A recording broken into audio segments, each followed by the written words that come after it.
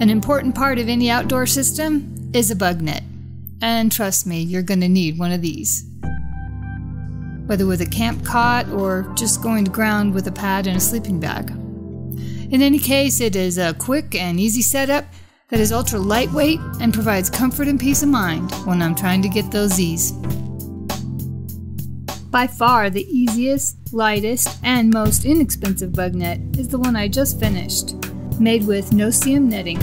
I purchased 2 1/3 yards for $7. I did rolled hems on the short sides, and then added reinforcement at the centers, where it sits on the ridgeline. I also sewed 2 pieces of Velcro at this peak that snugs around the hammock suspension.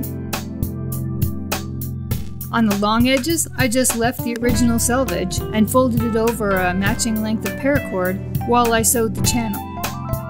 Because this is a minimal, unattached bug net, I needed the weight of the paracord to hold the net against the hammock.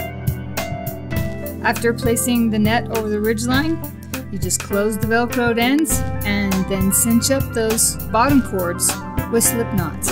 This pulls up the net to conform to the hammock, but still allows easy access. I also added a mitten hook to attach the net to the shoulder tie-out to keep it all in place.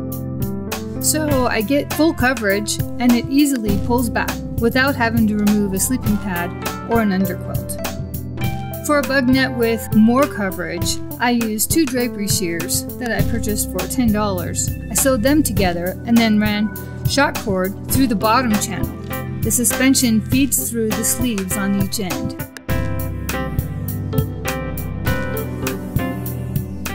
Both of these options are lightweight and they won't break the bank.